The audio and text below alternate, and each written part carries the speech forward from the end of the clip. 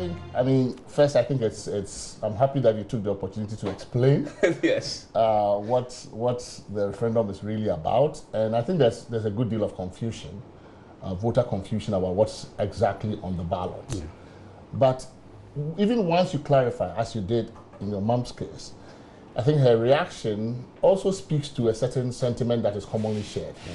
So, as I said in one of my social media posts today, if indeed the question on the ballot was, do you like the way political parties conduct business in this town or in this country? Or do you like the way political parties have behaved themselves in this Fourth Republic? If that was the question on the ballot, I think the answer for most of us would be almost a close to unanimous no. No. Right? That is not the question on the ballot. But I understand those who have turned that into the question on the ballot. So your mom's reaction when she says, no, I don't want parties, is expressing, I think, a very deeply felt and widely felt sentiment within the populace of a certain fatigue with political parties, a certain disappointment with the way in which our party politics has been conducted. This comes on the heels of Ayawaso, West Wagon, I mean, all of these things, right? They pile up. And people get frustrated that we are there to do our business. And so far, your record has not been that good, both of you. So for many people, and they'll tell you frankly, this is an opportunity for them to tell the parties how they feel about them. So it has turned into a referendum about how we feel about the political parties. My position is simple. I have always seen, you know, my general view about constitutions is the constitution is a problem-solving device. We use constitutions and constitutional provisions and therefore amendments to solve particular problems. What particular problem do I see we need to solve here? We have a problem in our politics that we have lamented, civil society, governance experts, citizens, of winner-take-all politics. Opposition opposes all the time politics. So the winner takes all, the loser opposes all the time.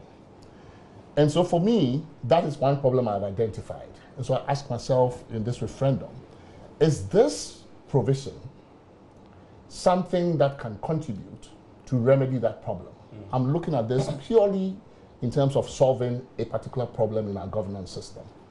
So I see, well, fine, why not?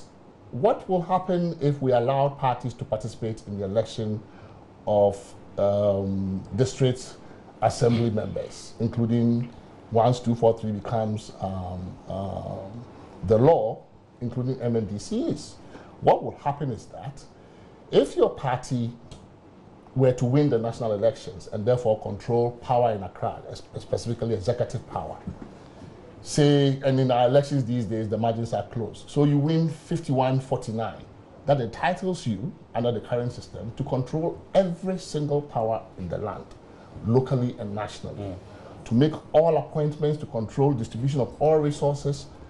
And my position is, if we have an opportunity that is saying, okay, now, instead of that model of governance, what if in the same election where you won 51-49, your opponents in certain constituencies in the country which are considered their strongholds, they fared much better than you. They got almost 80%, sometimes even 90, 70, whatever.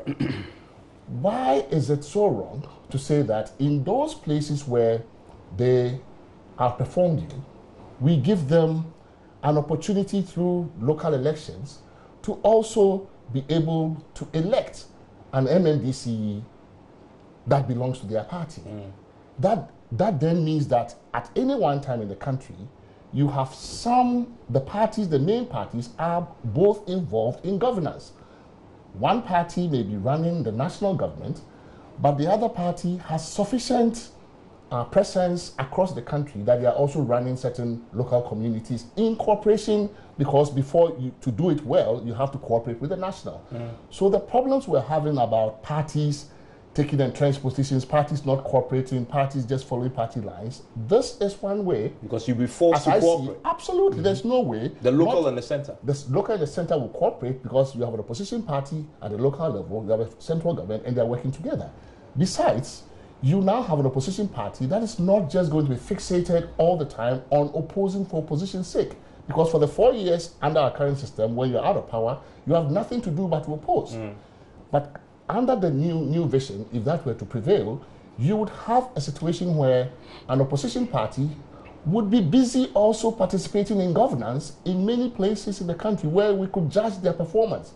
So when you're in opposition, we are going to judge you not just by how many press conferences you have and how many things you're able to say on PM Express or Newsfile, but on how you are governing those places where you are running the MMC. So this is, for me, one way to decongest power from Accra, one way to have to tame this winner takes all, loser just opposes politics. So that's why I see it as a problem-solving device. I see the problem. Does this help to contribute to the solution? Yes. In my analysis, yes. And therefore, I welcome it. There are other reasons, but this is one key reason in my view why this is a good idea. Doc,